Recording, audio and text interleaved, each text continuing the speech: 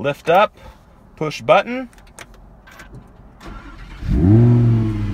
and it starts. Here we go.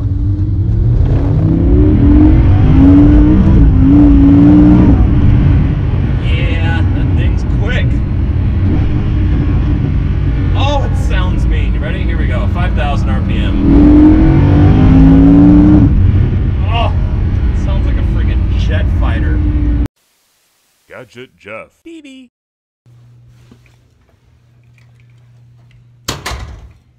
Gotta be quiet this morning because it's like 7 in the morning. Don't want to wake anybody up. And I don't want to really be up either because I am hungover as a mofo here in Las Vegas. Went out last night. Had a few drinks. But this morning, something really exciting is happening.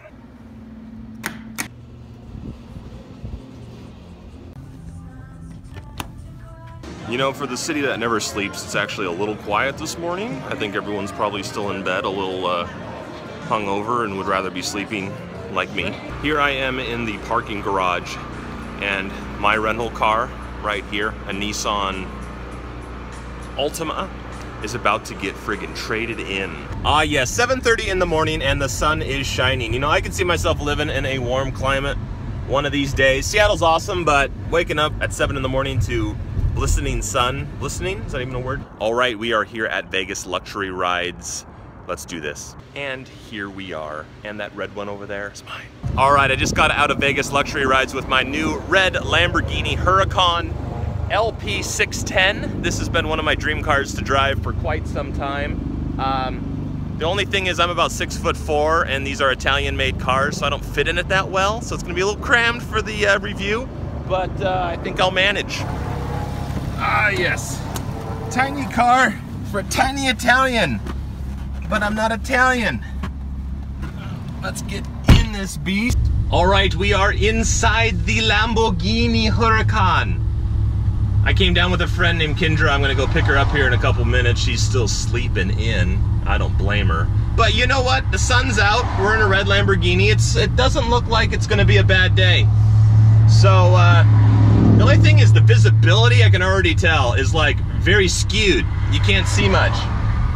So, and I don't want to hit anybody because that would just be a no-go. But as you can tell, it's already got a little bit of pick-me-up. It's definitely faster than the Nissan Altima. I can already tell it's got more spunk than that. But, you know, let's see what happens. I'm going to try to find a quick little freeway just to, you know, open her legs a little bit, see if she can... Yeah, that thing quicker than I thought it was. So, anyways. All right, I just drove it up the street from Vegas Luxury Rides. I wanted to quickly say this isn't going to be an in-depth review of the car, so turn off the video now if you think it's going to be an in-depth review. I don't want to waste your time because I don't know a whole lot about this car other than it's pretty freaking badass, I would have to say. But it is a 2015 Lamborghini Huracan LP610. It has 610-ish horsepower. It's a rear engine V10, of course made in Italy, like Ferrari. 2-seater, there's gonna be no rear seat, so no groceries, no baby carriers, you know, this isn't a minivan. Yeah, from every angle, this car just shouts badass. Little flashy, the red always gets more onlookers in general, but a red Lamborghini Huracan is right on up there for exotic car rentals.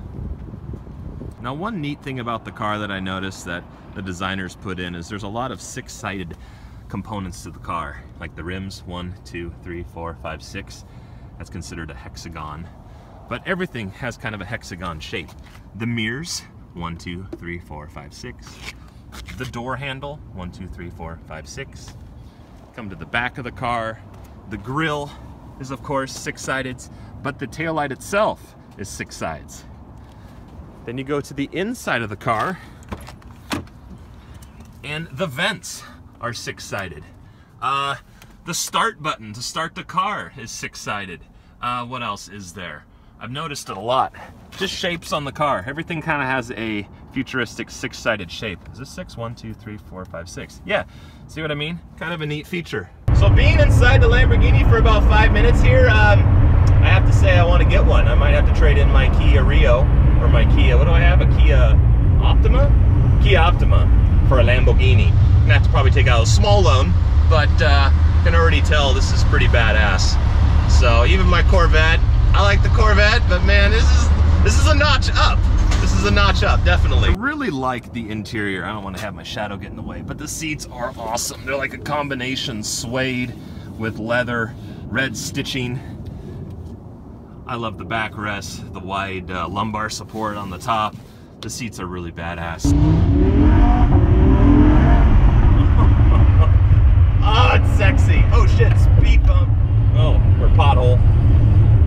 Really don't want to ding this thing. I'm actually a little nervous. You know, you just put your normal insurance down, which is surprising. I can't believe you can insure, like, you know, a Honda Civic that's worth a couple grand and actually be fully covered to drive a $200,000 Lamborghini. That seems like an odd little thing, but for the time being, that's how you can rent these things. This car is so badass, I think I'm just gonna spend 24 hours in it. It's a 24-hour rental, so I'm thinking of maybe just spending all 24 hours into it. Be like, hey Kendra, we're sleeping in the friggin' Lamborghini tonight. Because, you know, I could sleep in this. The seats don't go that far back. They're about as far back, but you know, I could manage if I had to sleep in this car. You know, screw, I'm just gonna sell my house and buy a friggin' Lamborghini. Is it making popcorn back there?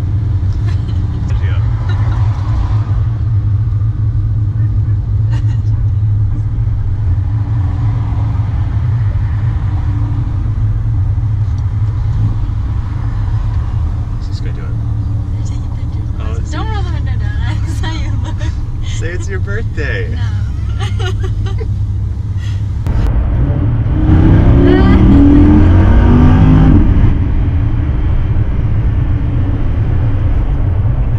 The little man.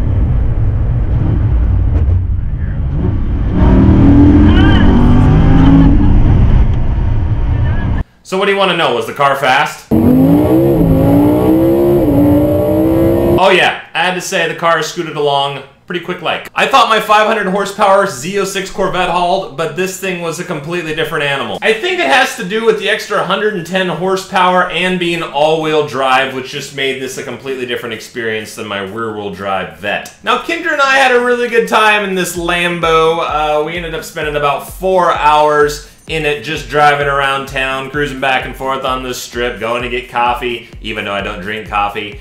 We ended up taking a trip out to Blue Diamond, Nevada, where there's this really cool scenic drive called Red Rock Canyon. It's got all these turns and twisties, which was a lot of fun in an exotic car. Now, I wanted to give a big warm shout out and thank you to Vegas Luxury Rides for lending us the car for the day. We had a blast. If you guys are ever in Vegas and want to rent an exotic car, a luxury car for the day or a few hours, be sure to check out their website, which I'll put in the description below. They have no hidden fees, their prices are friendly, they have a huge selection to choose from. Check them out. Now, in the 4 to 5 hours we were in the car, I think I had about 12 people honk at me, probably about 30, 33 thumbs up, a lot of people waving, probably 100 girls smiling. I'd like to think it was just because it's me, but it's probably because of the Lambo. But still, it felt like it was being directed towards me, because I guess it was, because I was in the car, but it was mainly the car I guess they were waving at, but who knows. Now, this was truly the second most exotic car that I've ever been in. Many, many years ago, I was dating this girl named Sarah. We ended up going to Vegas too and renting a red Ferrari F430. Of course, it was red. It was a convertible. It was a lot of fun. I ended up getting it from the same company, Vegas Luxury Rides.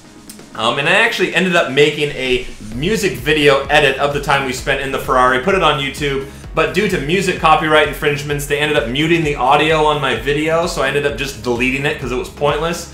However, I have posted the video back up without the audio on my channel, but it is unlisted. If you guys want to watch it anyways, I'll put the link in the description below. But the truly, really exciting news is I ended up buying a Lamborghini Huracan. A red one with black wheels like the one I had in Vegas. The only thing is it's actually a little bit more snug than the one I had in Vegas. I don't know why, but it's a little bit more snug. It is a Lamborghini Huracan. It wasn't quite as expensive as the larger scale models, but look, the doors open, the trunk opens. Pretty sweet.